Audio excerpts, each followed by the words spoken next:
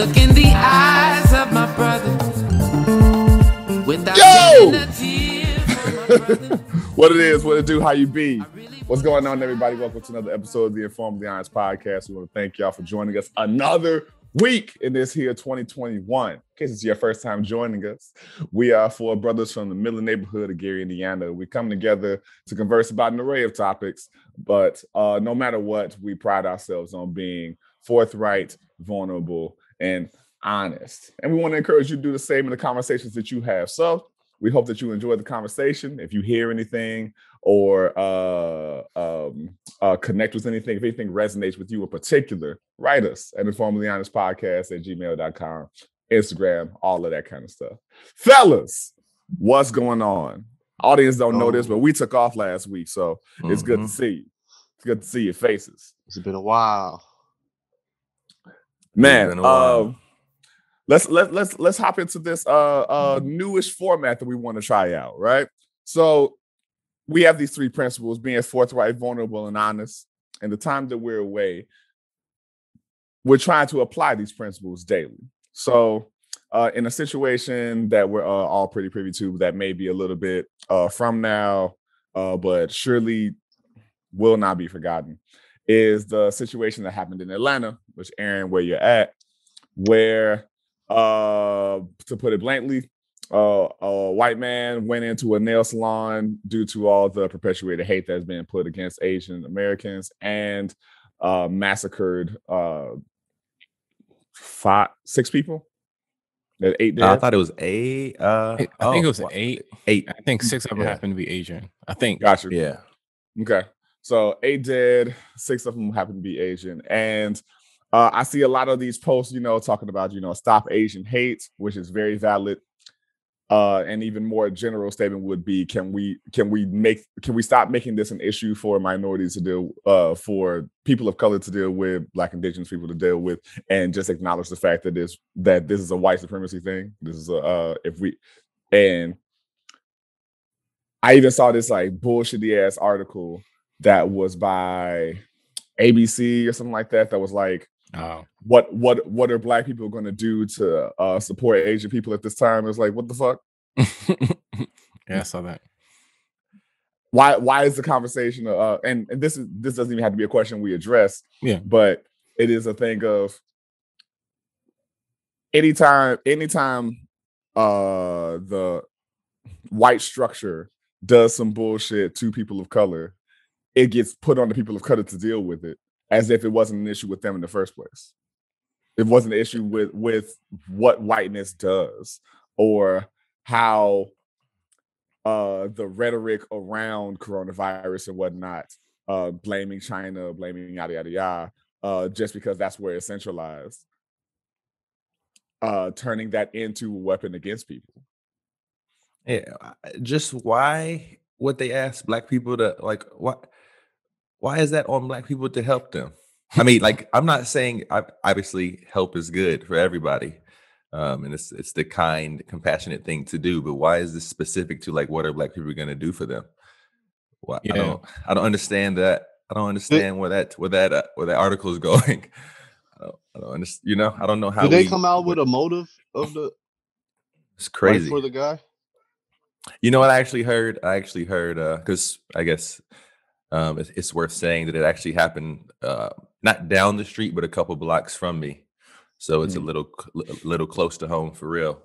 But they were saying that the guy had some like sex addiction or whatever. Now this sounds incredibly crazy, but what I heard is that people crazy. Yeah, he's crazy for sure, but he has like a sex addiction. So I'm sure he's gone to plenty of those before, and for more than just a massage or whatever, like the CD and a shit. But it's a massage parlor. I thought it was like a spa. It was a massage parlor. Like My bad. Yeah. And he apparently didn't want to be. I heard that he said he didn't want to be tempted. He didn't want to be tempted by the women. So you go in and kill him. So it's, which will, there is no good excuse for that shit. But that is just, it makes zero sense, obviously.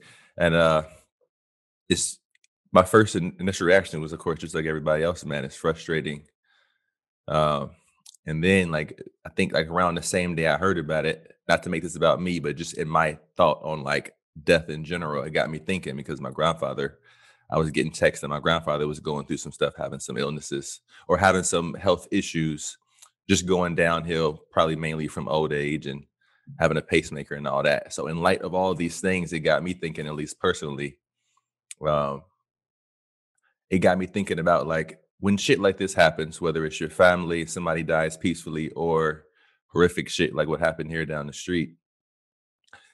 I wonder, it got me thinking like, man, how fragile is my own life?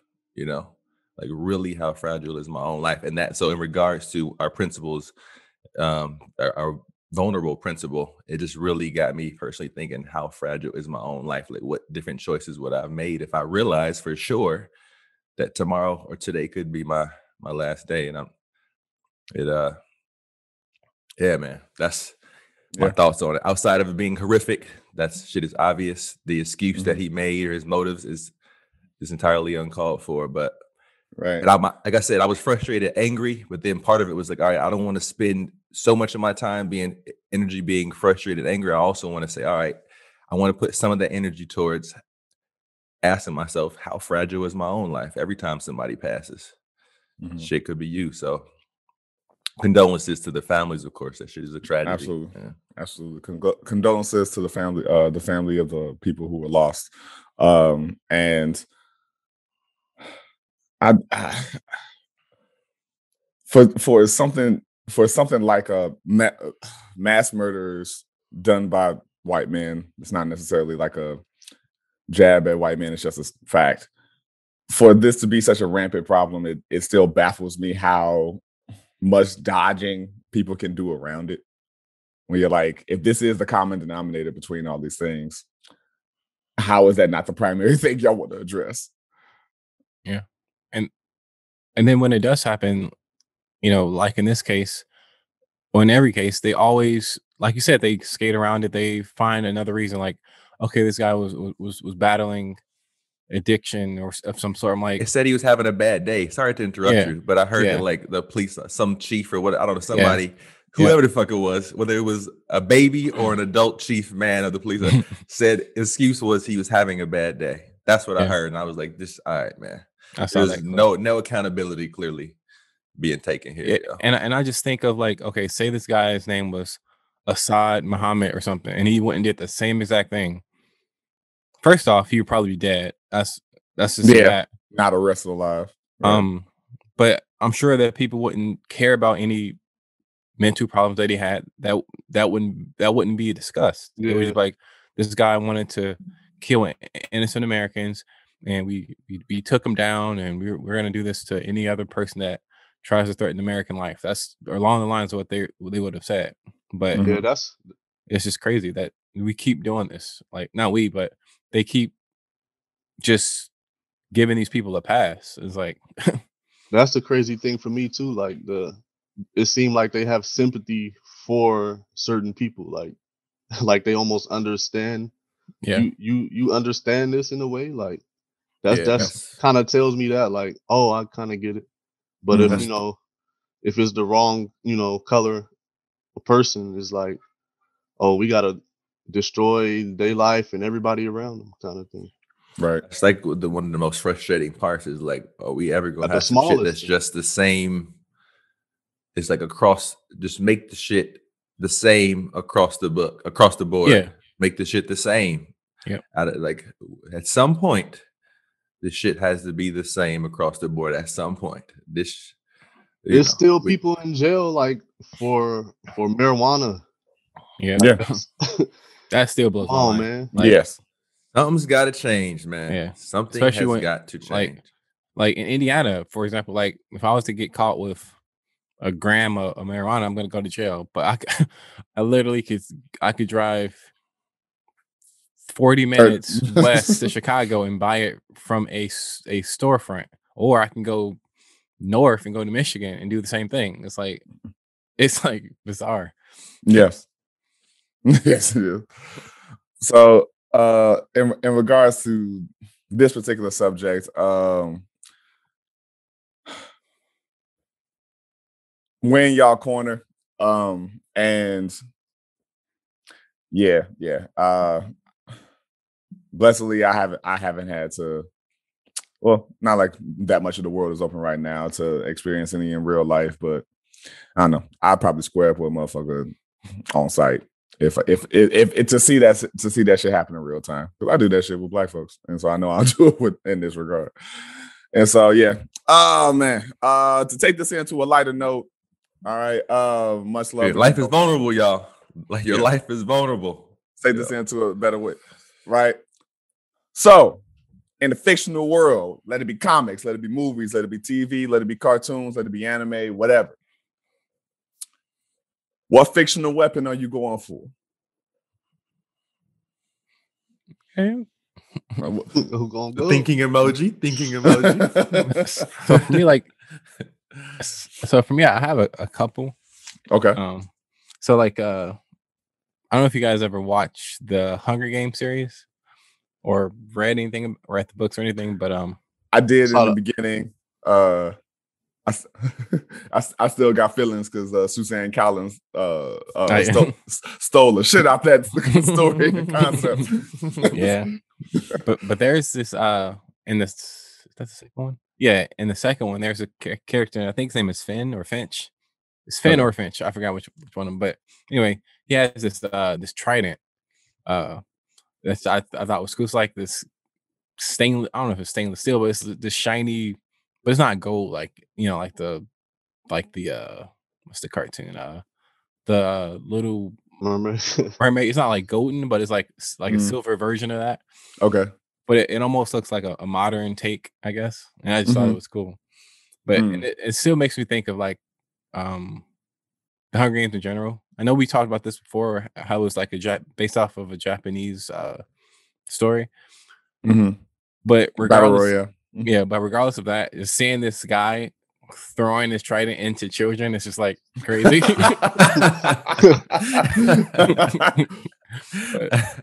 That's my first one. Okay. Second one. Oh, what's up? No, I was gonna say I got one. Oh yeah, you go ahead. I'll go later. Yeah. So as y'all know, I'm a big anime nerd. In an anime called Bleach, there's a particular villain named Aizen Sosuke, or Sosuke Aizen. I can't remember which one's first, right? And he's like mad powerful and all that. But the thing about Bleach is every person has a sword that's made out of their soul. And so no two people have the same weapon. They're custom. Yeah. And so his was the power of his is that he can put anybody under complete hypnosis. And so it was moments where like he would make people believe that he was fighting them or that they killed him, and they were actually like killing their friend. And stuff like that. So like his power is like ridiculous, and he as a character was real dope too. He was probably like he's like a great villain. Okay. So that's one. All right, I got one. I'm inspired now.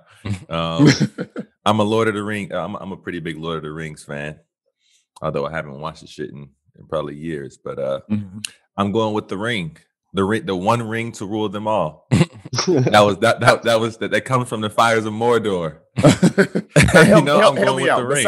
Besides the power of invisibility, what does the ring do? Like, what powers does that ring have? Everything.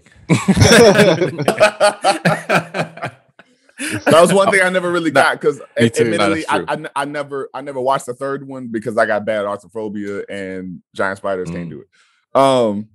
But I was like, so it's the thing that rules them all, but all it does is make you invisible. I'm really confused about why that power is like. When you wield that ring, you're virtually indestructible. Because everybody wants it.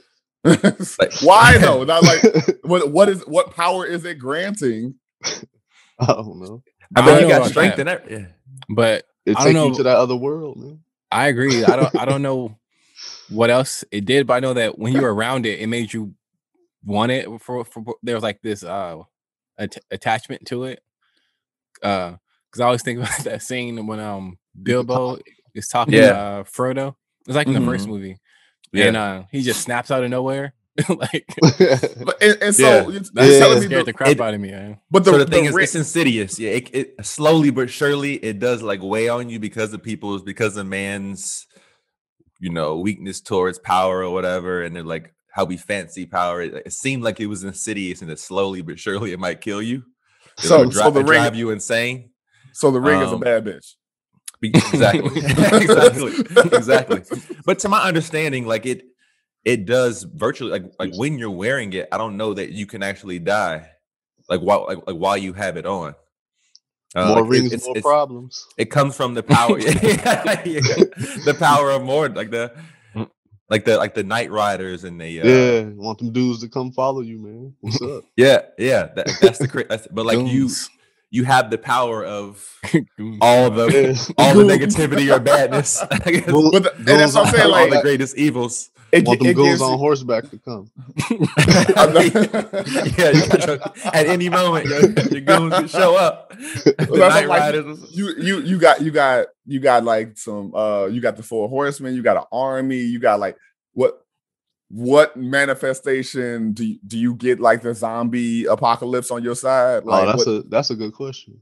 I sure hope so. You have the eye of, I forgot what the damn thing is though. Sauron? That's the one. Sauron. Eye of Sauron. It may be whatever you imagine. That's like calling. I wonder. But like, it just seems like the way they had it in the movie and the book is like that ring is the greatest thing ever. And I'm with you. Everybody's afraid of like whoever has that fucking ring will rule all the kingdoms, all the lands. Because you have the greatest.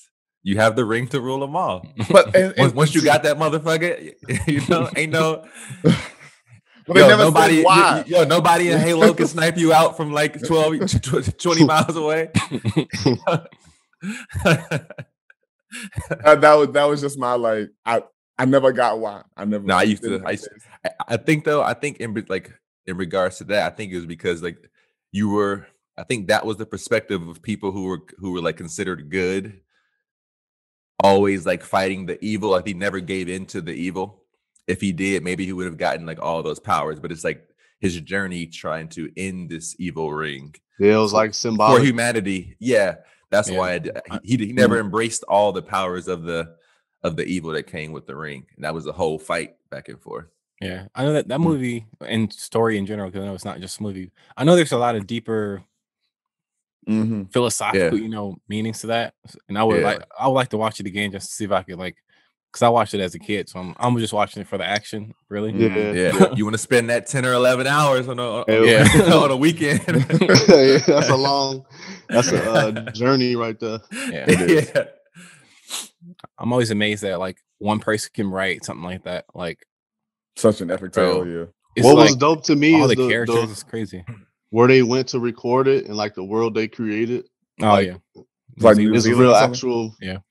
I believe they were in like Ireland, weren't they? Yeah, I think some place like that, and they got some place or Iceland or someplace like. There's probably multiple locations, but I know. Hold on. New Zealand for sure. Got the power. You the Google. You got the. Yo, that's part of the power that comes with the ring. The power of the internet. Hey. Comes with responsibility. But the dude, the dude who played, shit, I'm blanking right now.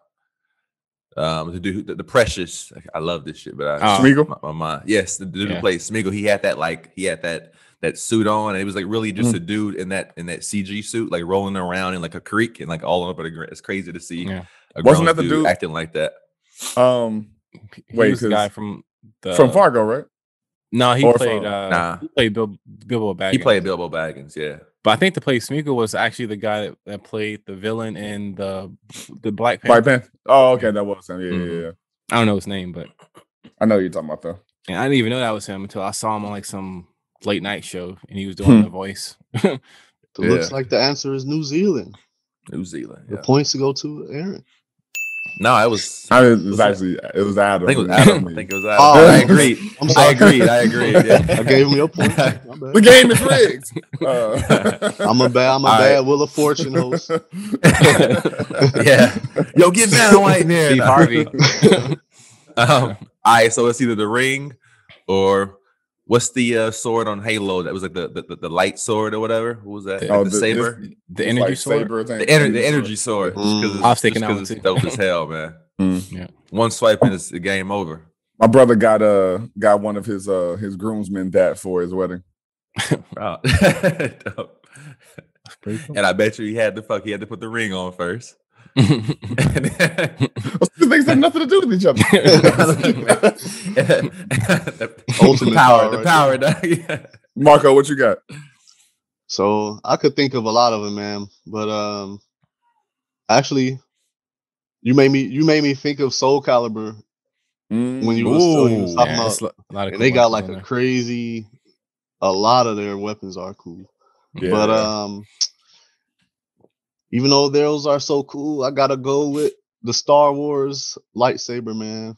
Yeah. I mean, it just gotta be said, you know. I just want to be able to like cut a hole through a wall. All right, my one question about that though steel is, or something. Which one? Can it block real bullets? Yeah, that's my question. I know it can block the bullets from Star Wars. I think they will probably melt if maybe if a bullet hit it will melt, definitely. Maybe. Okay. But which color though? I was gonna say which version, because you got the Darth Maul double-ended. Yeah, you got the double-ended. You got you got the curve hilt. I gotta go classic, man. I might go with even though I like red. So I want to say red, but I don't want to be, dark. You don't want to be a Sith. Just a Sith. You don't want to be, You don't want to be Vice Lord. You don't want to be Vice Lord.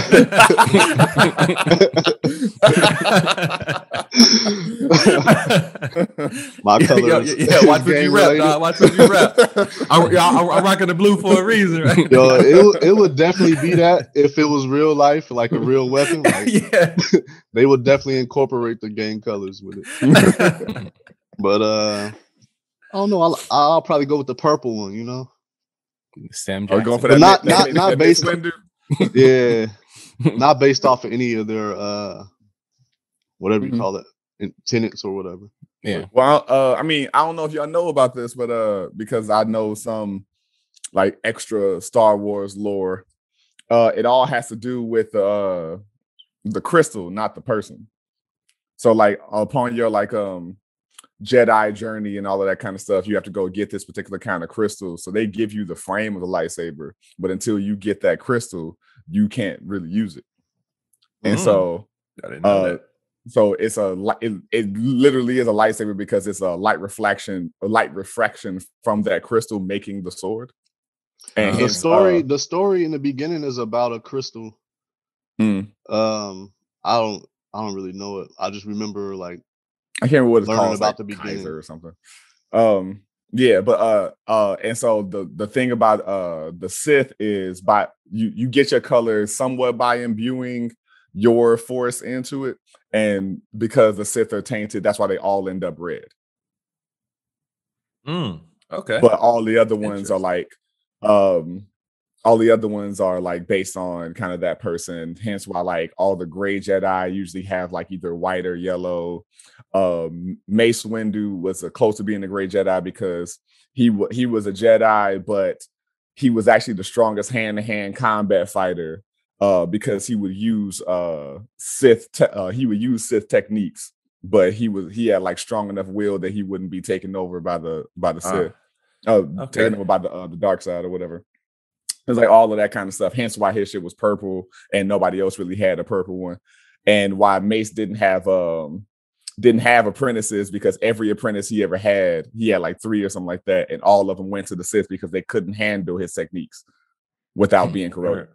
Word. Man, that's kind of how Street Fighter is. That's like the same idea. For like Dark Ryu and all of that. Yeah. Akuma. This is some proper schooling for me anyway. And since we normally got Marco's conspiracy corner, we've also got Josh's geek time. And so I need a segment. Yeah. Let me see if I got another one for you. We're just talking about weapons. We're not talking about like powers. We're just talking about that's why the ring thing was kind of like, is that really a weapon? What is a weapon that would give you power? Yeah, I guess that's different. Yeah. If you have power that you don't need the weapon for. I thought about this deeply. That's not a bad stipulation, I guess. Yeah, man. My shit was valid. Hey, my second would be the Power Rangers, the flute sword. I was thinking that too. Hey, the Green Ranger. That's an amazing power. Hey, was it the Green? Wait, that was the Green Ranger, right? Green Ranger had the dagger. White had the saber with the tiger head. Okay, that would talk. Saba. I'm trying to think, what show is that where the person's power? Well, I guess we're not doing powers. Their power is like that they absorb other people's powers, even for a limited amount of time. Heroes? Is that? I know it's from Heroes, Agnes? But I think there's someone. There's Peter Petrelli on Heroes had that power. So I thought that'd be kind of cool. I feel like that power exists for a lot of different like universes and yeah. So it's not a specific weapon, but again, gonna stay in my anime corner. There's one called D Gray Man's, where there's this material called innocence, and so and so what it is like a clothing fabric. It's called innocence. Actually, kind of, yeah. So what it is innocence can come in two forms, and that's either like as a weapon or as a parasite. Okay. And so the thing is polyester or so like the main characters are they claim that they're like a part of the church, and the main person they're going that they're trying to fight is Satan, but he goes by the Millennium Earl, and he looks like a big clown. And so in a sense, like if it gets put into a weapon, then you got to like sync up with it. And like, let's say it's one dude who has like a little hammer that can become like a big ass hammer. One girl has boots that can make her go real fast, kick real hard, all that kind of shit. Or you have a parasite. It's like it gets imbued into your body in some way and can affect your body. And so this one dude is in his arm. And so his arm can either like turn into like a big claw, or he can make it into a sword. You're talking about the anime? Yeah, D Gray Man. Another dude, it got put in his teeth, and so he ended up like becoming a vampire. I thought you were talking about Parasite. No. It's called like a parasitic innocence. Parasite is cool though. Man, the homie Miggy. So for me, have you guys played Fallout or know anything about Fallout? I don't know anything about it, but I know of it. Got some cool weapons too. Yeah. So there's this mini rocket launcher on there called it's called a Fat Boy. So it's actually called a Fat Man, and it's not necessarily a mini rocket launcher. It's more so a rocket launcher that shoots mini nukes. And I love that weapon, man, because like especially like if you got to fight like a crazy horde, or like a crazy. There's this one. It's called a Death Claw. That's like it's like this. It looks like a dinosaur essentially, but it's like a thing, and it will kill you very easily. But if you got the Fat Boy, and you can take it out like 2 shots. So that's it. It's like a mini rocket launcher, but that's awesome. I always felt like rocket launchers would be so fun to use. Yeah, I hate like. Well, go ahead. I was gonna say, like, if you know you got like the support in order to handle whatever that kickback is. Yeah, dude. I think I hate some serious yoga after that. Games. You said hey, what, people Marco? in Call of Duty games that just run around with the rocket launcher, or like games like that. I used to do that. Is a thing, man. Yeah. It's a new man. Oh yeah. Oh yeah. Yeah. Cherry picking on those games.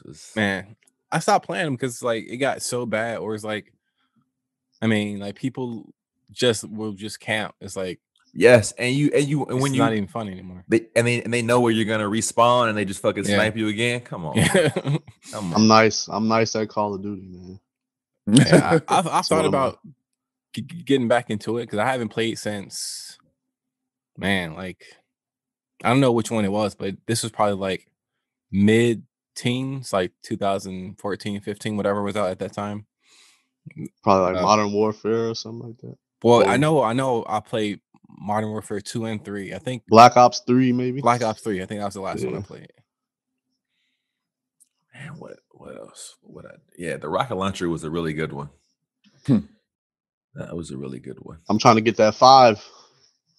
Modern Warfare 5? No, PS5. Oh. PS5. I don't know what it meant. Yeah, I don't know. I'm a vague to say. I'm trying to get that 5. Yeah, I'm definitely gonna wait too. Because like apparently it could be the Jordan 5s. Could be. Yeah. Apparently people are still having a hard time finding them. So, and for me, I don't want to get one until I can just walk into Best Buy calmly and walk out with it. That's what I'm trying to do too. That's my speed. Man, I haven't played. I'm not trying to go through all that to get it. Yeah, I didn't get a PS4 until they were out for like 3 years. I finally got a PS4. It's been too long since I played video games, bro. I just know that like if I jump back on, I'm gonna be damn near addicted again. It's gonna be all I do on my weekends. Gotta stay. Yeah.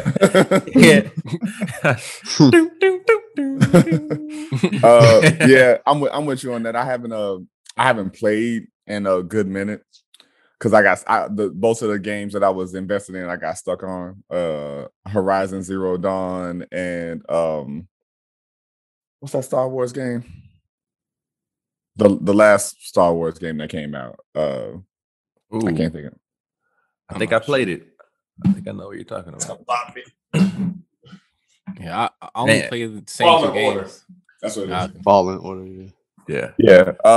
I got stuck on both of them because Horizon Zero Dawn is beautiful and everything, but the way they give you free range to set up your weapons and powers how you want to, and then I got to a part when I got stuck. You know, you look at some gameplay online, and all of them are like, "Oh yeah, you definitely gonna need this thing," and I'm like, "Well, why would you let me freely do what I want to do if I'm definitely gonna need this particular thing for this particular part?" Yeah, I hate when it happens in games where like you put so much time into it, and then you just reach a place where it's like I can't do anything. Like I love Fallout, I love Fallout, but there's points where like you get to a place where like if you're not, you know, this amount, if you don't have this amount of power or strength or whatever, like you're pretty much you could do. That's the thing with games like you now. Gotta start over.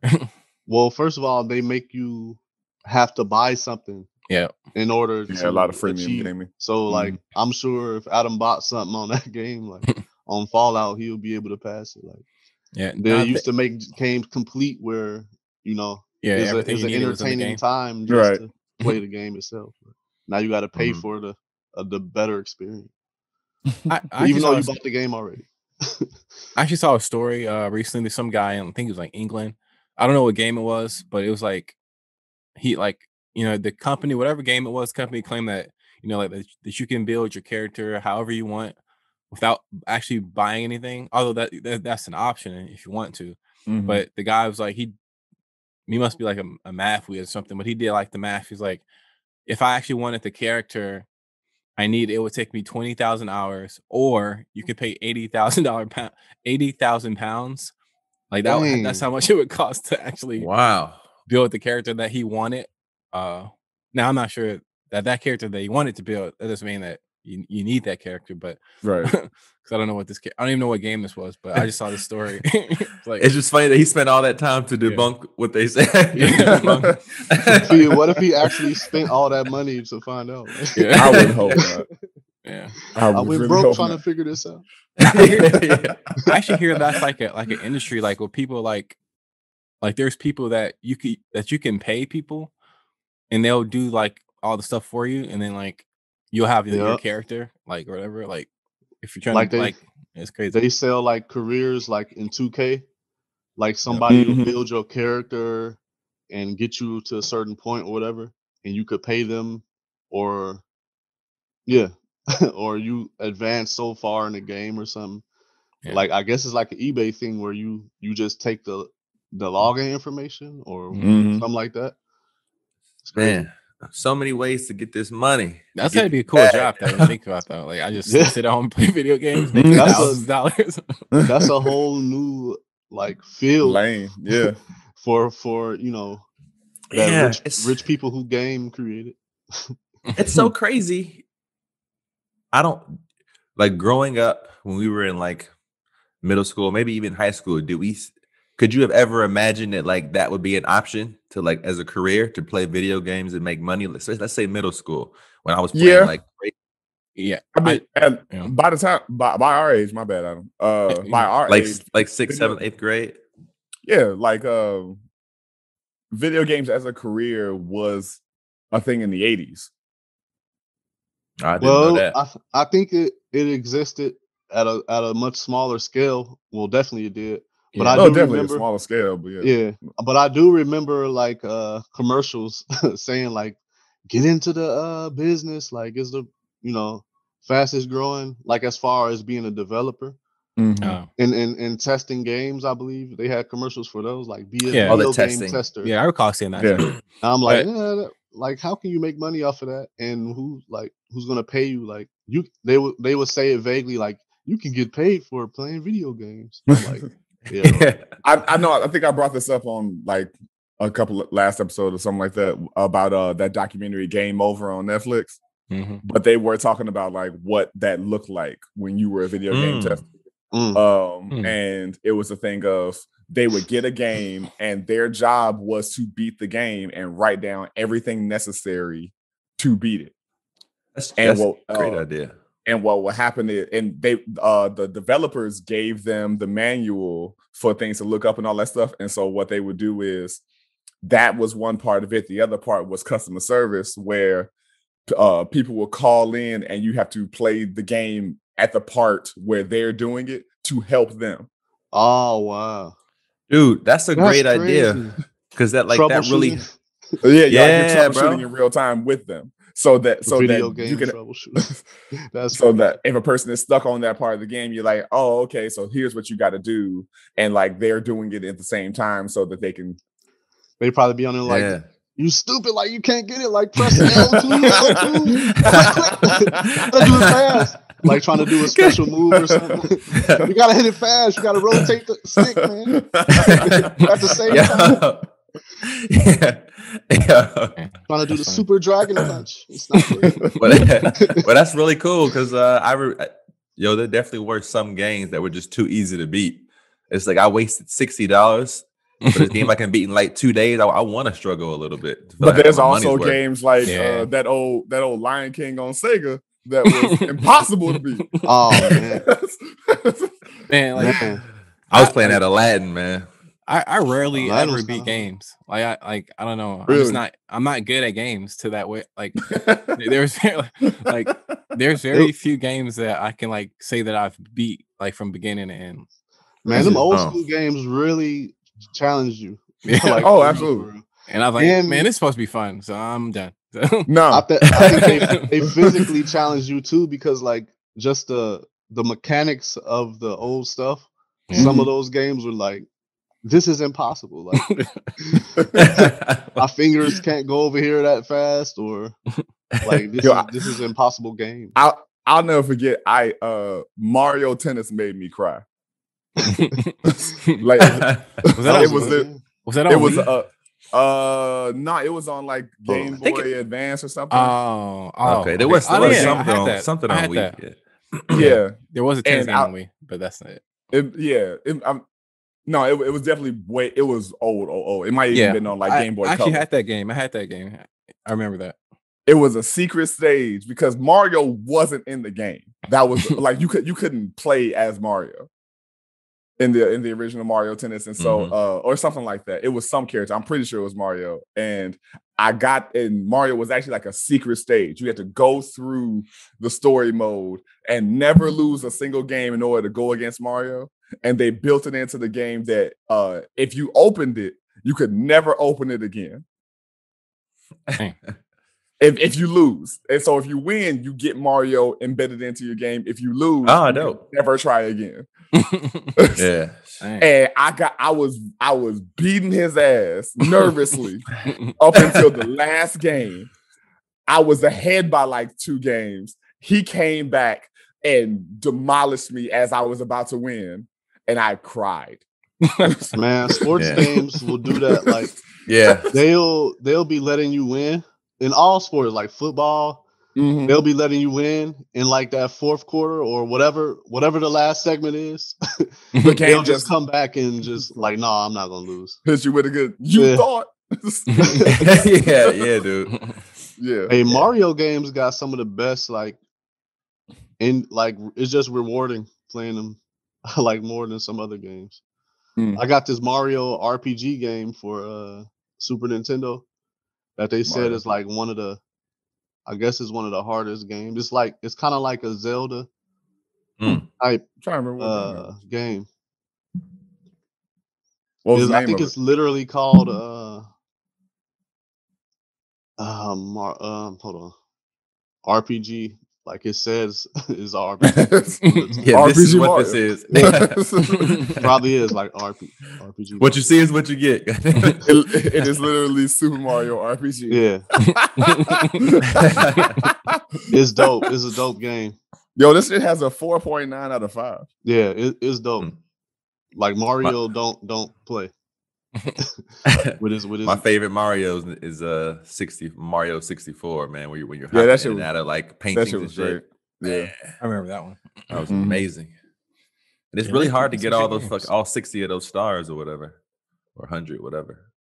I remember that detail. Well then. So let me ask y'all a question.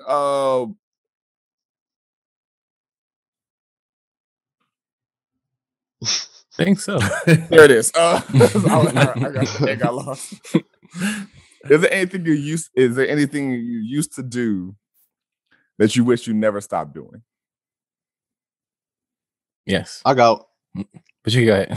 All right, I'll go first. Mine is not like nothing deep. It's like an actual task or whatever you want to call it. But practical, I guess. Yeah. I used to cut hair. I used to have a few people that I cut, and I got pretty good at it. Like I'm pretty good at it. And I actually just recently like bought some more clippers, but it used to bring in a little money, and it was like a fulfilling thing to do. It's kind of actually I like said as a task, but it's actually more like an art to it. Mm-hmm. So it's pretty fun to do also. And something that makes money, so it's like a perfect thing to do. So that's something that I really need to pick back up. That's that double whammy. Yeah, that's a good one. I think I feel like before you go, Adam, that. Oh, yeah. No, that's it. I'm thinking. I feel like I remember that era. Yeah. I'm not contributing. I'm just saying. Is there anything that throws your eye off more when you realize someone's lining is in the middle of their forehead? Like this part that's supposed to be on the side of your face is like over here. Oh man. Hey, that one Jamie Foxx. That Jamie Foxx, y'all gotta look up that picture, man. His line was like that. It was like he had like that Anthony Davis line. I'm trying not to tilt my head forward too much. I'm trying to keep my as I laugh at that Jamie Foxx comment, I'm trying to keep my head like this. Nah, his was phony. It was something going on. Yeah, that drawn on thing. Like for me, like I have I have such a hard time finding people who can cut my hair because for whatever reason, my natural lining is just weird. It's just it's just you got weird. the what they call it. Dang. Well, I know like in the middle, that part that's like thinner. Actually, that was from I got burned there when I was a kid. Oh, okay. So that's why that part is thin. But honestly, regardless of that, it's just even like on the sides, it's just uneven. I mean, I think I actually cut your hair once, maybe. Really? I don't remember if you did, but no. Hit him with that fade. I don't know. Maybe you did. I feel like I don't know. Maybe you did. But I actually never stopped doing it. I just like don't have the clientele amount of clientele at all. So that's what I'm trying to do. Word. Well, Adam, you were about to say something? Yeah, no, I was saying like it's so hard for me to find a person to cut my hair the way that I like it to be cut. Like it's been very few people in my life that's done it like this is correct. So what happened to keep you from, like going to them consistently? Wait, what's up? So are you still with a person that does that consistently or no? But that's the thing. Like because I moved around so much, it's like it's like at this point I stopped caring. It's like whatever, man, just do it. Just I don't care. You gotta flew get it out, over with. You gotta flew him out too. But yeah, it got to a point where it's like I don't even care that much anymore. It's like whatever. It's just hair. As long as I don't look crazy. I haven't gotten a haircut in so long, which is why I've been wearing a hat this entire season. I haven't gotten a haircut since like October at this point. But which is crazy. I know the feeling. Yeah. Oh man, yeah. I just started doing it myself. I got this thing called a cowlick that just does not allow me to have a decent lining. That alfalfa. A cowlick will not allow you to have a proper lining, man. So I just do this shit myself. Save myself $16 to $20 a pop. When I was still getting haircuts, I didn't care that much, especially because I would only do it like once every like 2-3 months, even though my hair grows pretty fast. I would just go to barber schools because I was like, I appreciate y'all work, but that $20-$30 that y'all trying to charge because we in Chicago, I don't know about that. Yeah, the prices keep going up. Yeah. Man, I was like, yo, $40 a haircut. Like, back in it. Come on now. Yeah. Capitalize on some of that on that market. I went to $50. Especially if you end up having to do like house calls, like I gotta charge you for gas and plus benefits. Plus benefits. Plus I gotta distribute to my Roth IRA too. So just open up that young LLC real quick. Coronavirus tax. My stimmy goes straight to the. But great. What's the question? Oh yeah, what did we stop doing? What did you stop doing that you wish you hadn't? So for me, it's definitely going to be musical instruments. So, and there's a history of this. So like when I remember the ukulele times. I remember those. Well, even well before then, like when I was 6 or 7, I actually was taking piano lessons. Sorry, my bad. Are you good? I know his biography. But yeah, I think I was actually I don't think I was 6. I mean, I might have been more like 8 or 9.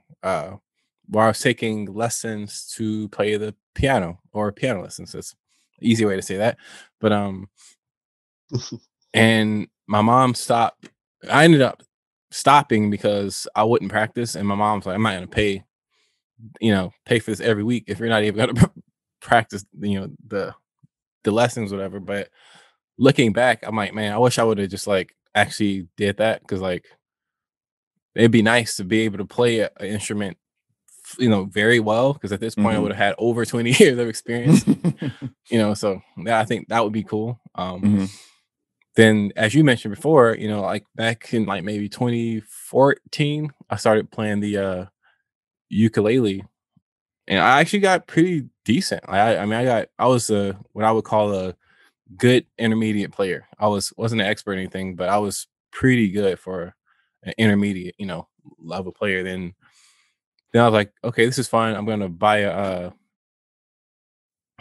guitar, a guitar, and I started playing that, and I got okay. I got kind of okay at that. And then when I got to Florida, I just kind of stopped and started getting more into woodworking, because the reason why I was getting into these instruments, well, the way I got good in a short amount of time is because I was in Korea at the time, and there wasn't anything else to do, because I wasn't in the northern or the central part of South Korea, which is closer to Seoul, whatever, where there's a lot of stuff to do.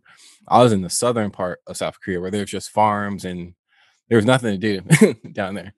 So I was like, okay, except drink. So it's either drinking or play my guitar and ukulele. So I did all three of those. But yeah. So yeah, I got really good in a short amount of time. But then when I got to Florida, I was like, okay, now I'm about to get back into woodworking like I was doing in South Carolina. So I kind of just put all the instrument stuff on the back burner.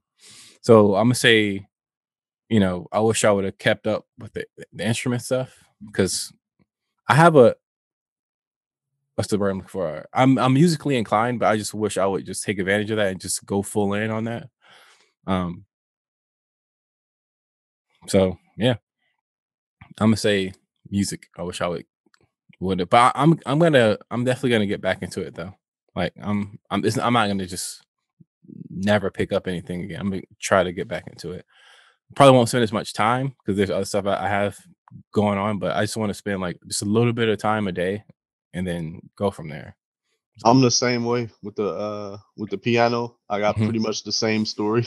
But my son actually been taking drum and piano lessons for a while. Yeah. Well, I won't say a while, probably get like them rhythms and now. melodies.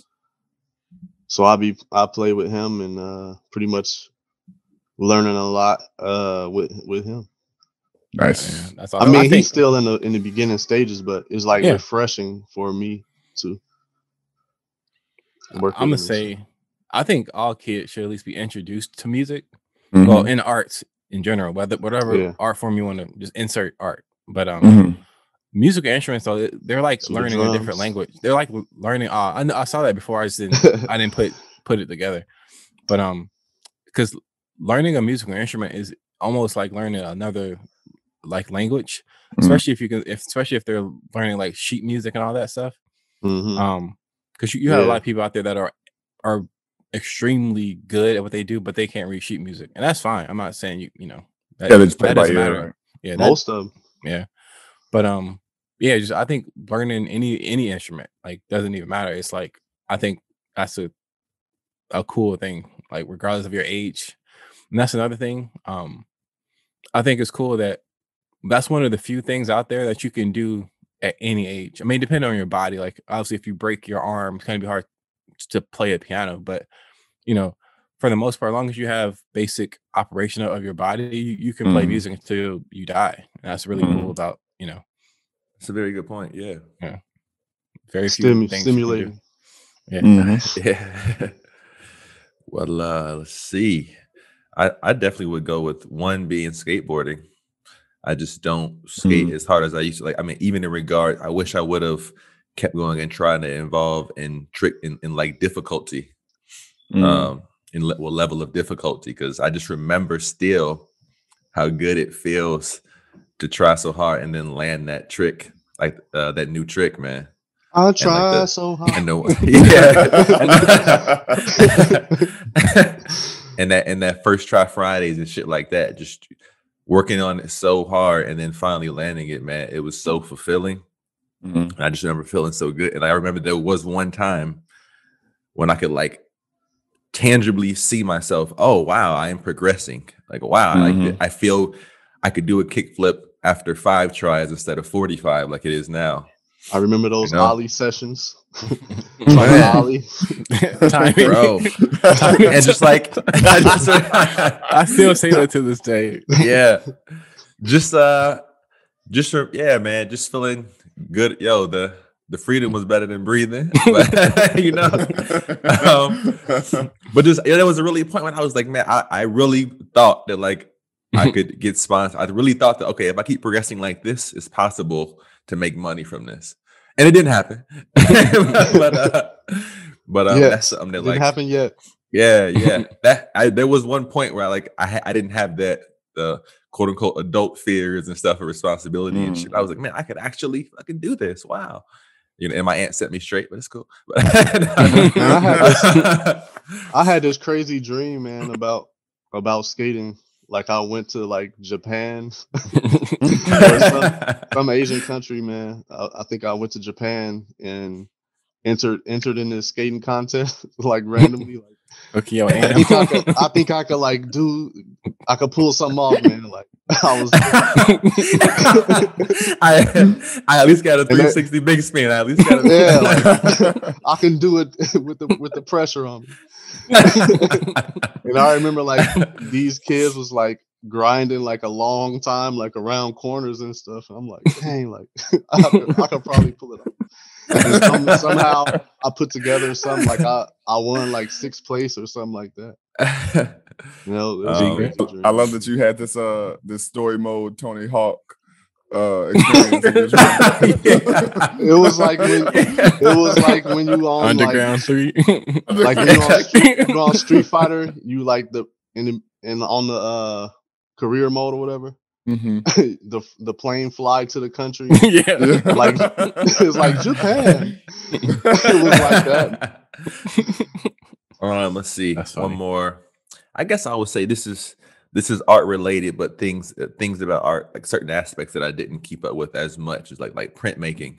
It's kind of similar. Adam made me think. It came up when you mentioned wood blocking, woodworking. I'm sorry. I got pretty good at printmaking. It's like specifically wood based. You know, when you're carving the wood out. And then I remember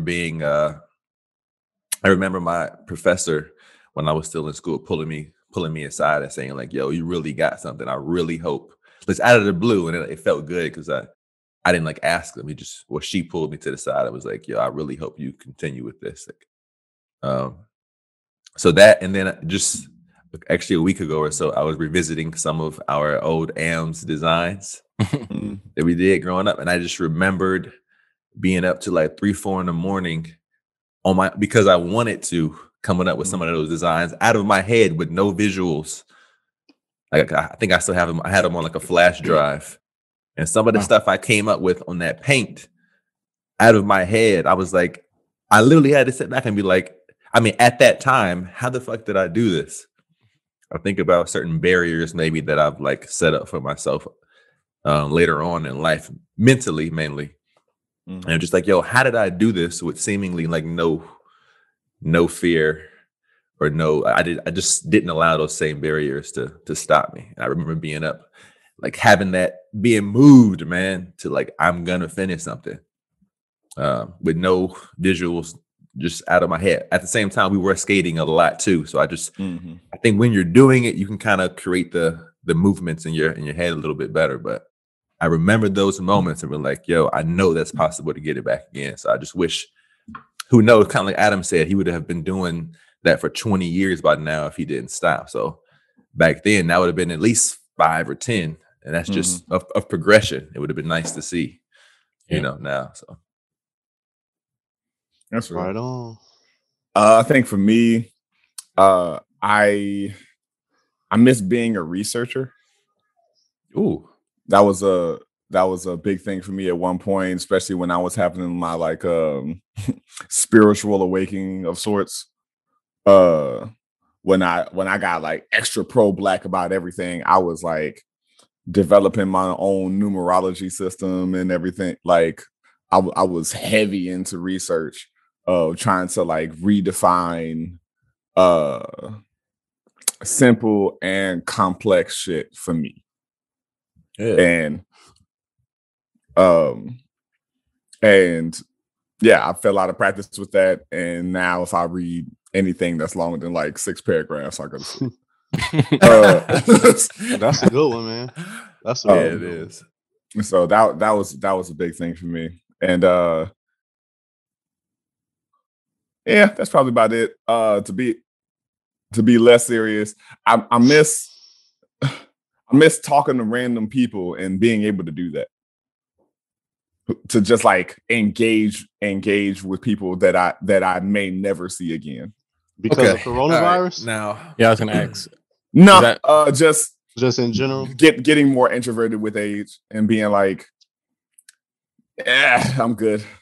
Okay, now let me comment really quick because I think Josh, you and I have this conversation every few years where I'm like, "What? You have an issue with that?" You're like, "Yeah, dog. I'm not super comfortable with it." No, man, I've seen you mingle. I've seen you mingle around a room like it was nothing. You and I have the same conversation every few years. I'm like, dog, I've seen you in action. And I say that because Nat does the same thing with me. And she's like, yo, you just seem like you can do it to some random people or whatever. But I feel like I'm you in that situation with Nat. Where I'm like, no, it doesn't always feel like I can do it. But to other people, it seems like, wait, nah, what? And I'm sure to some degree, and I hope this doesn't make you sound like arrogant or something, but I'm a generally charismatic guy.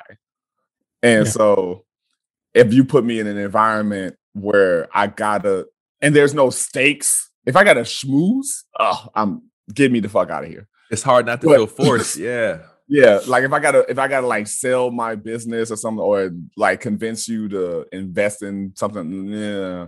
But if I'm just like at a kickback or something like that, depending on the environment, if it's like, if it's just a group of ethnically diverse people and there's weed and liquor and games and shit, sure, I'm going to feel out the room first. I'm not just hopping in being like, all right, bitches, what's up? Like, that's just not what I'm going to do, because I need to see who is that person and if I can fuck with you. Because if I can't, I'm going to recluse. I know me. I'm gonna try to avoid that energy if you are kind of a douche.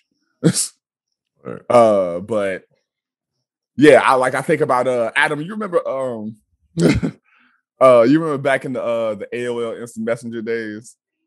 Because this isn't even like real people shit, but this is just like being able to engage in things even if they're just funny. Do you remember a long time ago, if you're out there and you were a real person and not like an old man trying to prey on little kids, it was me, you, and Lamont, and we had engaged this girl named Angel. Angel. That sounds familiar. And Lamont said his name was Kunta Kinte.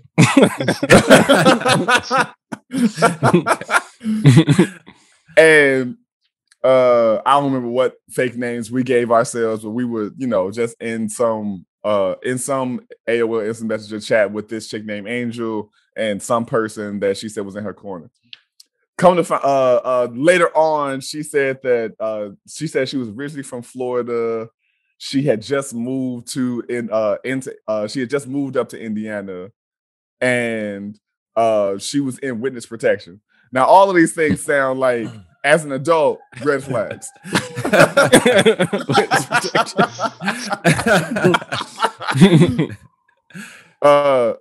And she was there with protection because her best friend got brutally murdered. Her best friend and their mother got brutally murdered, found chopped up in a back alley and all that kind of stuff. And I was like, this again, as an adult, did you do this? Are you the person that chopped up someone and then moved away not to get caught? But they were like, we moved up here, yada yada yada. And part of me goes, as an adult, I'd never engaged in this conversation. As soon as you told me that thing, I'm walking away most likely because I'm probably dying of laughter. Yeah.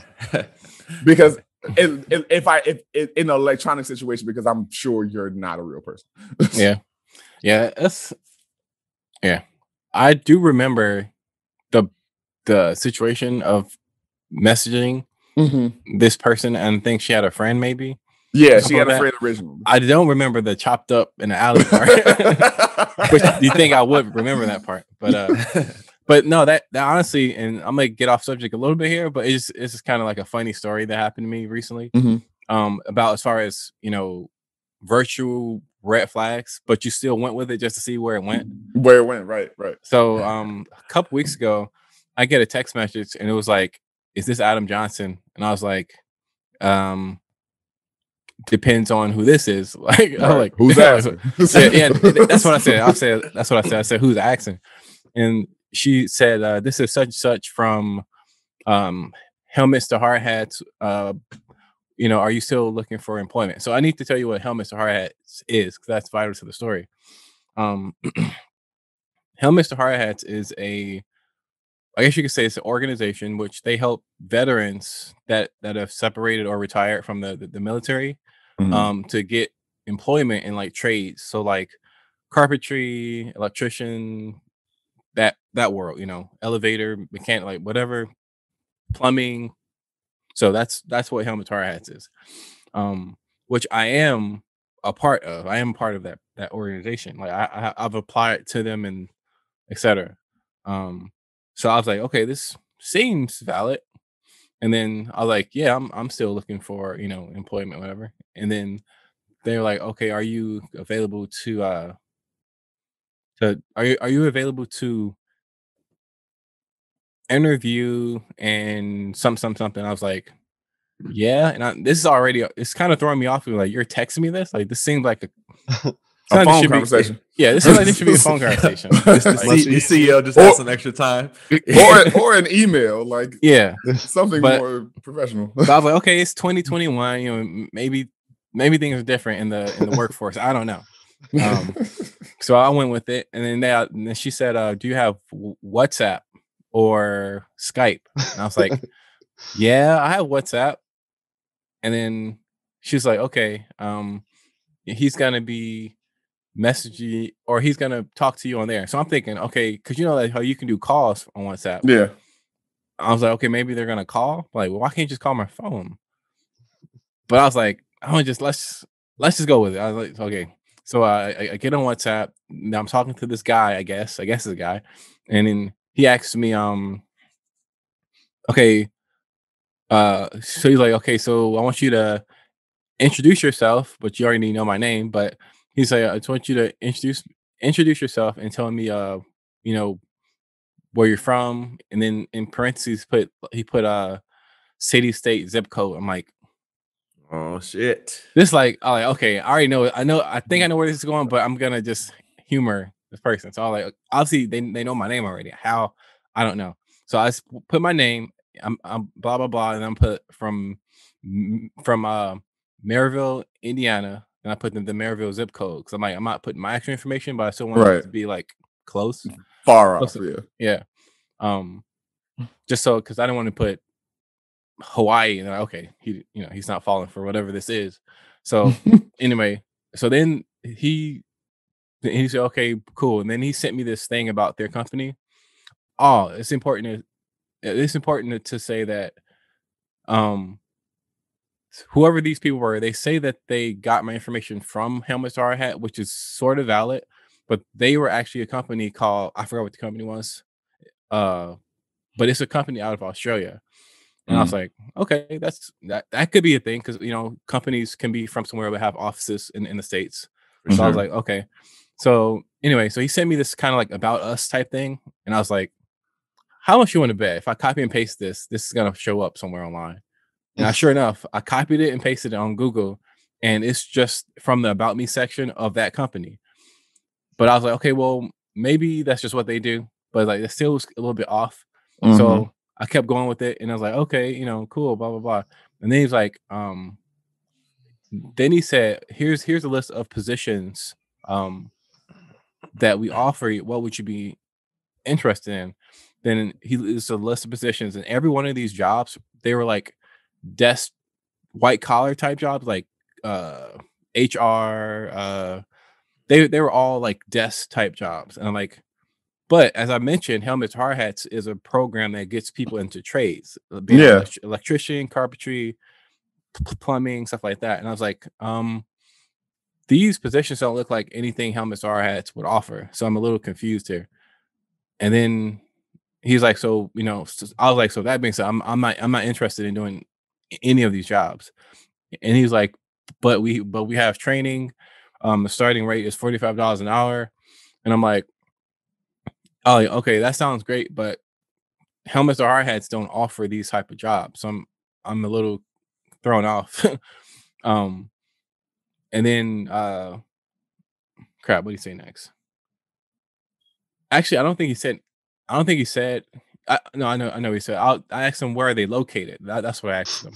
Mm-hmm. And they're like, well, we're an offshoring company, which is true. That company that they mentioned is an offshoring company, but we have offices in Maryville, Indiana, the city that I happen to be from. So they have an office in Maryville, Indiana, and 2 other places in the States, just random places. And I was like, okay.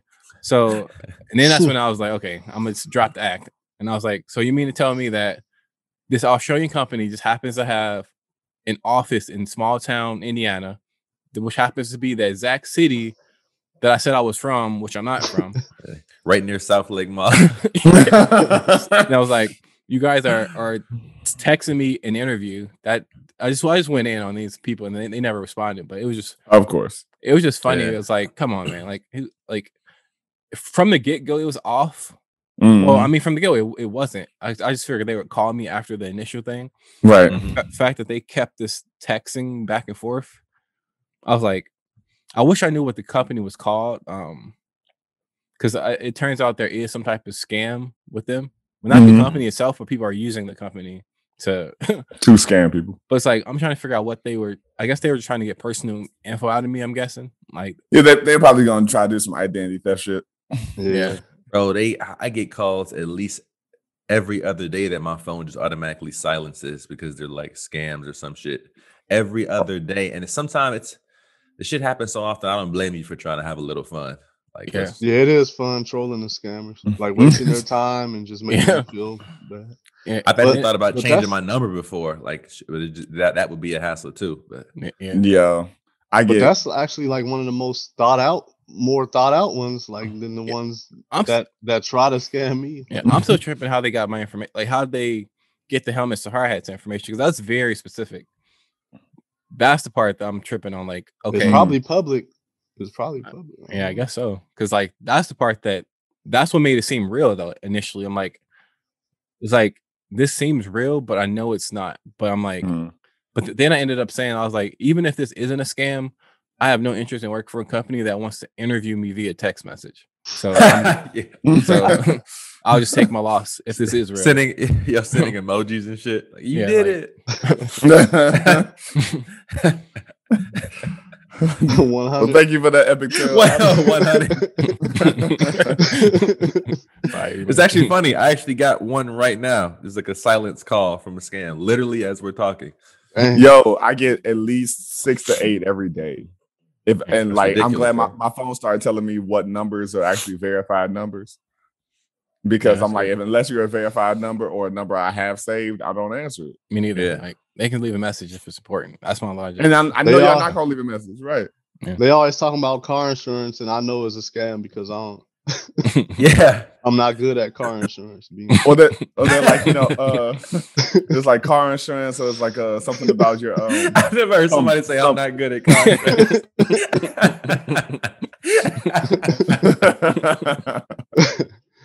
I'm always lapsing and stuff like that. It's like that's not a skill.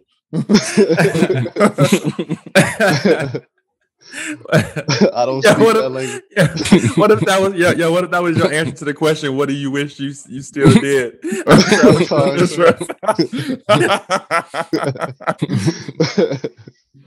All right, to wrap up, y'all, let's we've been getting some audience interaction.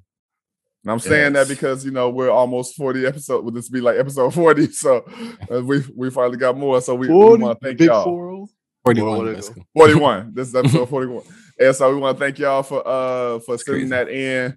And this comes from the homie Elias, an old student of mine from my collegiate occupation. And so he sends in a one gotta go dad edition. 4 choices are, and this is about the characters, not the actors, before anybody makes a deal about it because it's dad edition. So one of these should be obvious, right? Right. We got Uncle Phil. First things first. Yes. First things first. Rest in peace. Yeah. Rest in peace, James Avery. So Uncle Phil, Fresh Prince of Bel-Air. Also, rest in peace, Bernie Mac. Bernie Mac Show.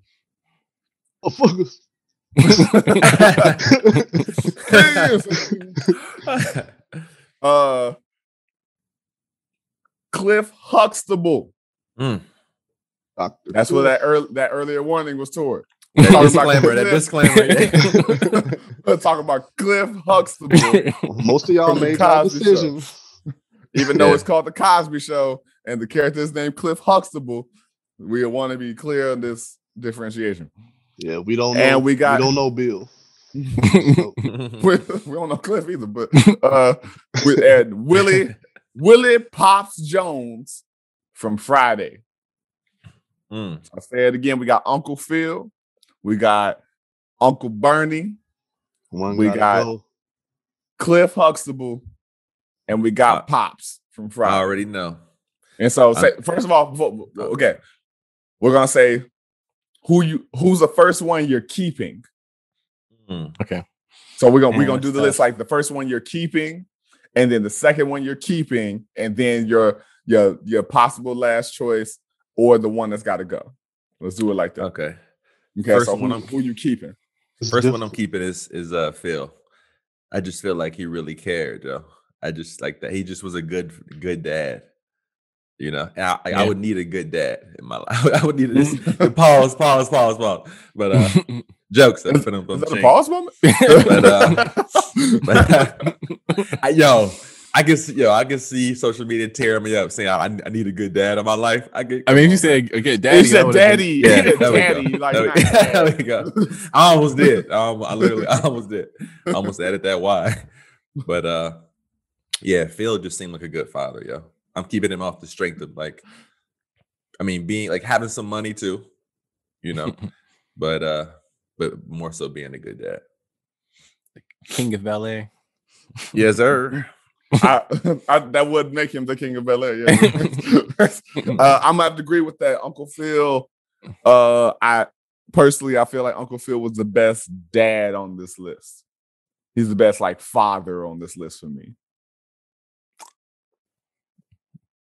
As far as like he was a good role model. I don't know how I personally feel about the whole like he's a black Republican thing. He was a judge, which means he's a part of this justice system, which I also don't care for. So it's aspects about like him as a person that I'm like, these choices don't really make sense. You know, how much you really trying to make sure you're in with the white elite as a Republican, yada, yada, yada. But as a dad and the person that he was trying to be and the man he was trying to be for not only Will, but his actual biological children, he was a good guy. Okay. And so, you know your first car is gonna be something crazy. You know? Yeah. For me, I gotta keep Cliff Huxtable. Keeping Cliff? Yeah. Okay. Because I did. There's about to be some controversy. No, because we talk about Cliff. No, I'm just playing. Like, man, like the Cosby Show, man. Like, it was so. What's the word? I mean, it was funny, obviously, but yes, like it was like I don't know, man. It's so many scenes in that show was like it's just a classic scenes, and like his humor was like he was never like in your face with his not that Philip Banks was either. Actually, he wasn't even a comedic character. No, but I would say that he was kind of in your face though. Yeah, there were some intense scenes. Of him doing some fathering. Yeah, because of the four here too, he's the only classically trained actor. Okay, yeah, he's a good. You could tell he's a good actor. Yeah, but as far as just like if we're talking about the character, I think Cliff Huxtable, man. Like I think about that episode of Theo when he wanted to buy that shirt. that silly shirt that was expensive, whatever. Like his when he called him like stupid or something like that. Like, man, it's just like not that that's the reason, but it's just like. But that's a classic scene. Yes. And so I'm gonna say Cliff. He's gotta stay. Marco, who you got? So I got a little like shout out to the dad from Family Matters, man. He didn't go. Carl? Shout out to Carl Winslow. Honorable mention to Carl. Honorable mention. It would have made sense to put him in there versus. I agree. Pops. Yeah, versus Pops because it's sitcom. I agree. Yeah. And I saw this clip the other day that was it was like what's the son name, man? On what? Family Matters. Oh, you talking about Eddie Winslow? Yeah, Eddie Winslow. Yeah. Eddie got pulled over, like, and the police was harassing him or whatever because he was black or whatever, and he like stood up for him, and it was a show about the injustice in the police force and all that. Right. So honorable mention to honorable mention boy. to Carl Winslow. Yes. Since all the rest of them are sitcoms. Carl. Honey. He used to always never mind. But I'm just trying to think which one I'm gonna keep, man. I don't know, man. This is hard. But I'm just gonna pick a random. just pull that shit out of my hat real quick. I'm gonna go with Burning Back just to mix it up, man, because I feel like it will just be funny living with this dude. For sure. Like I would like try to irritate him just to have him go on them rants, man. No, I will probably put him on social media, like. He seemed like a fun guy, man. Mm-hmm. And he's obviously one of the top comedians ever, so I think it would have been fun times. And he like one of them OG like he like one of them OG type uncles or something. Yeah, actually, yeah, I agree. Yeah, so I'll mix it up and say Bernie Mac from Bernie Mac. Bernie Mac from Bernie Mac show. Aaron, what's your second choice? All right, so we got Phil, Bernie, Pops. So yeah, you took Phil, you took Uncle Phil lost, so you got Bernie, you got Pops, you got Cliff. Okay. I'm probably going with Mr. Huxtable, man. I feel like Doctor. Doctor. My bad. Let me get this man his credibility real quick. He sold enough Jello and shit to become a doctor. I got you. He was actually he was put in not an OBGYN, but what's the technical term for a person who delivers babies? One that deliver. I have no idea. I don't know. I know. Like I thought women are called like midwives and shit like that. Well, I don't know. But it's a person who actually works for the hospital. Though a midwife or a doula don't technically work for the hospital. Oh shit! I don't have no clue there. Marco, you want to Google this term? Oh, I was like really trying to go from experience. Like, what was it called? Yeah, I'm keeping Cliff just because I feel like he would be the second best father out of that group. I just feel like he also cared, Joe, and like he was just he was funny. I'm remembering like some moments where they dealt with like we say, like they dealt with more serious topics. And I like the way he handled them. I like the way that was handled in that show. How he kept things lighthearted and humorous as well, particularly on like intense scenes and like tough topics. I like that, but like still got the point across. I appreciate that. Mm-hmm. So I'm keeping the homie Cliff for sure. So I believe it is an OBGYN. Oh, it is. So I think Okay. I didn't That's know why I was any trying other to think of a term for them. different. Yeah. I wasn't sure if that was the correct term or not. Word. So he was So I'm gonna go for. He would be, I guess. Yeah, I was about to say interesting field of choice.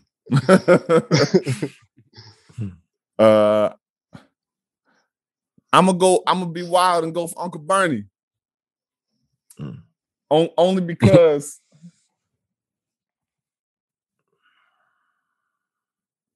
I kind of align with him in a sense of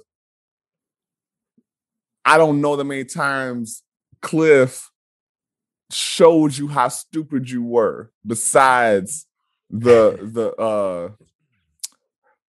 I feel kind of particularly like blackly bad that I can't think of the name of the shirt.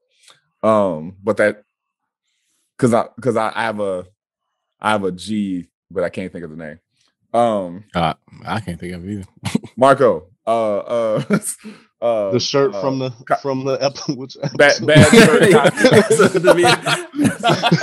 Needle in the haystack in this one. Season 3, episode 3. Save me. Yo, what song was playing? I honestly feel like that was the first episode for some reason. Nah, it was in there, but it wasn't. I don't think it was the first episode. It's like Gartrell or something like that. No. But yes, Givenchy. As far as like some tie-dye shirt, love versus the disciplinarian. Mm-hmm. So it wasn't about Denise like making a copy of a expensive designer shirt? It was. Okay. So that was they don't actually say what the hold on. The designer's name. Yeah. Well, hold on. It was okay, it is an episode with him too, with Theo with the shirt too.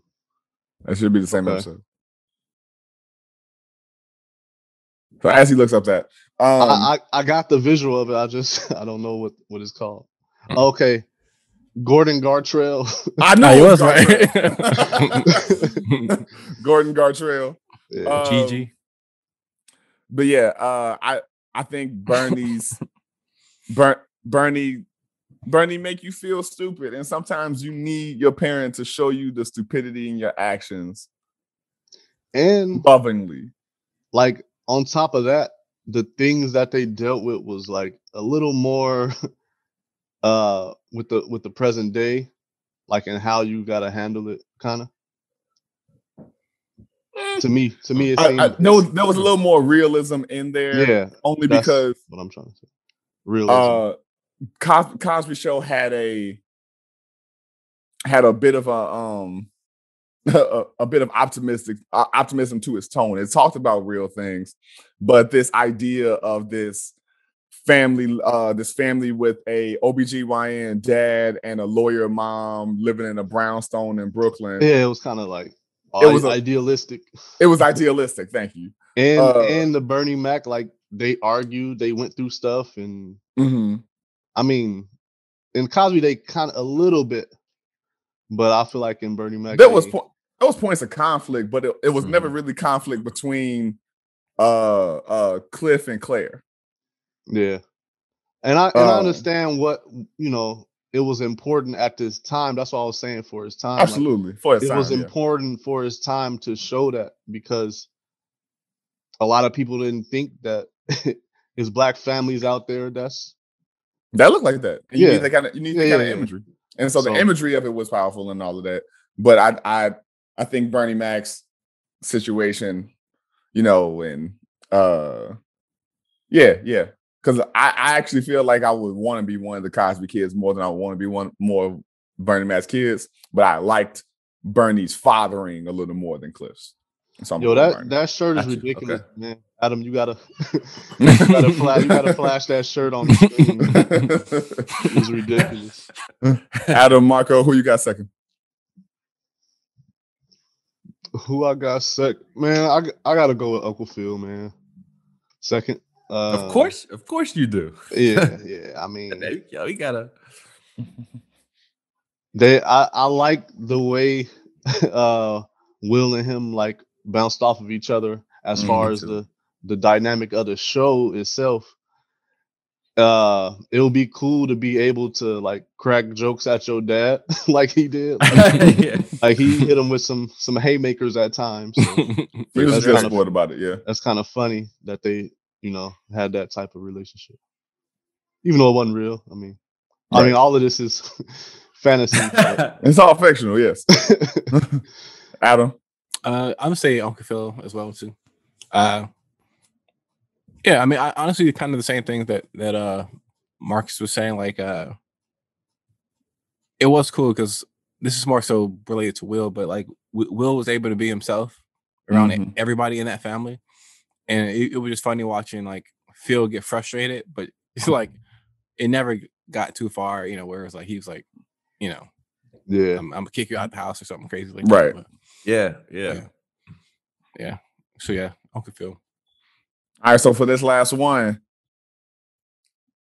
you're saying who your last choice is, plus who you getting the fuck out of here. And so I know we hitting the clock, so I'm gonna go fast. I'm gonna make everybody happy and take Pops. Get out of here, Bill. Or Cliff. Get out of here, Cliff, just to appease those that feel that way.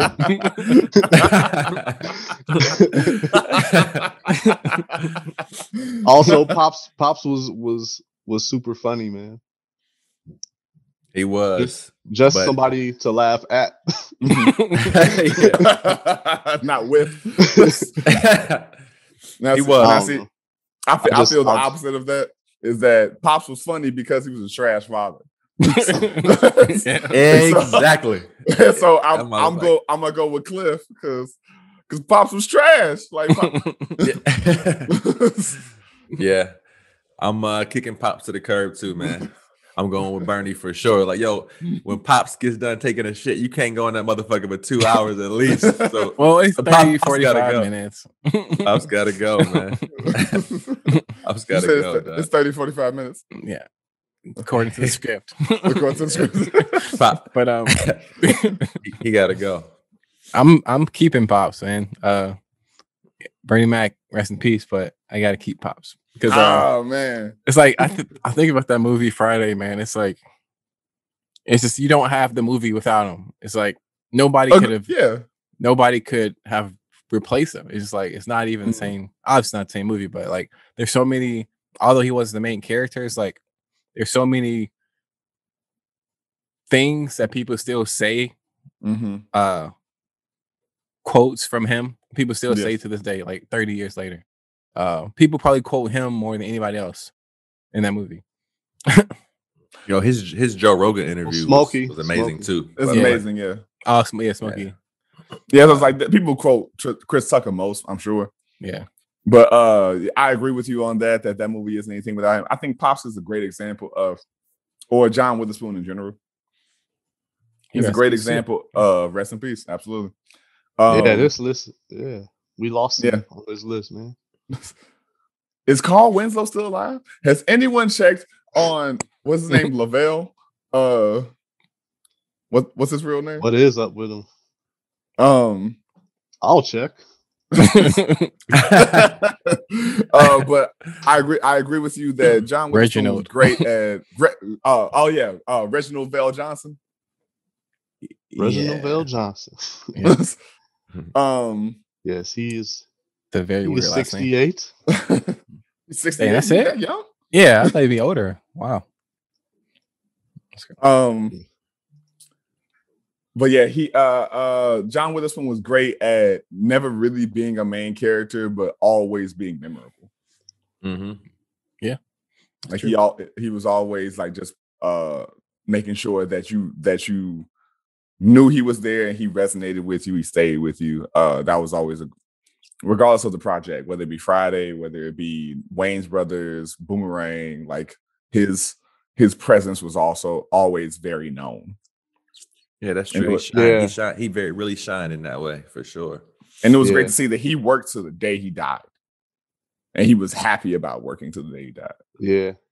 He was all about his money. That dude told some epic stories, man, in his interviews. Yeah.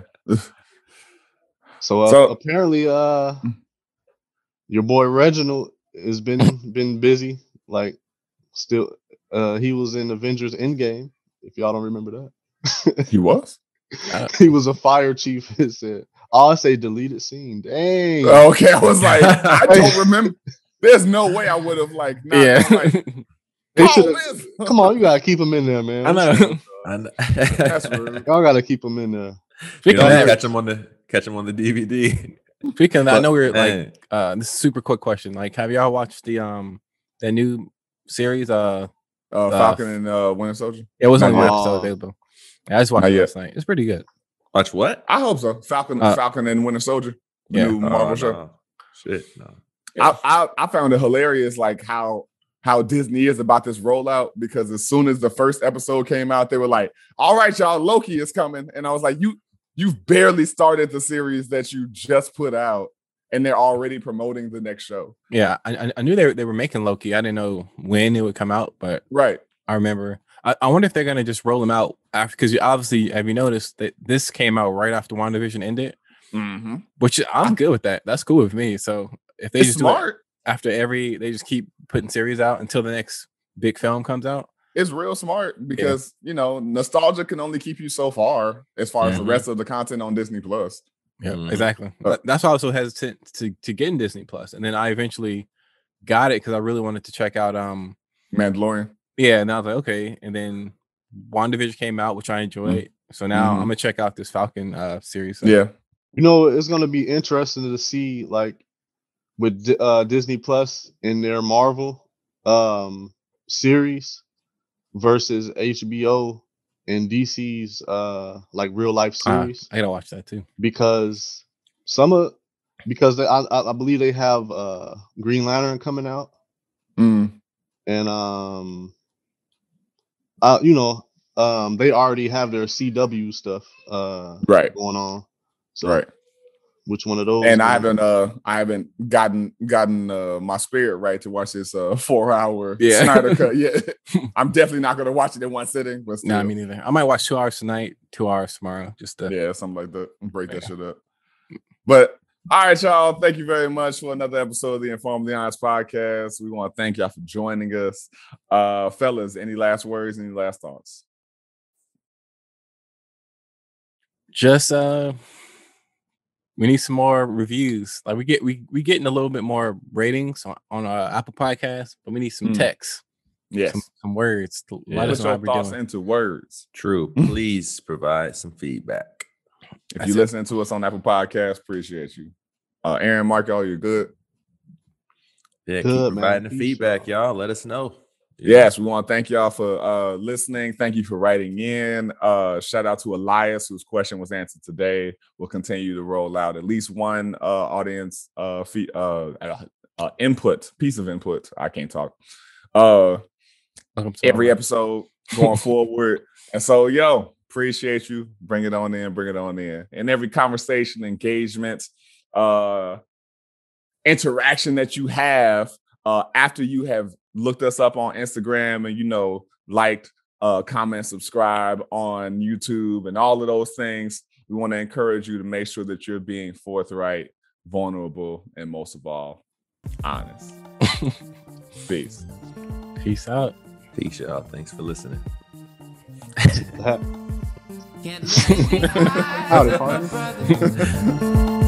Without shedding a tear for my brother, I really want to try for my brother, 'cause I truly do feel for my brother.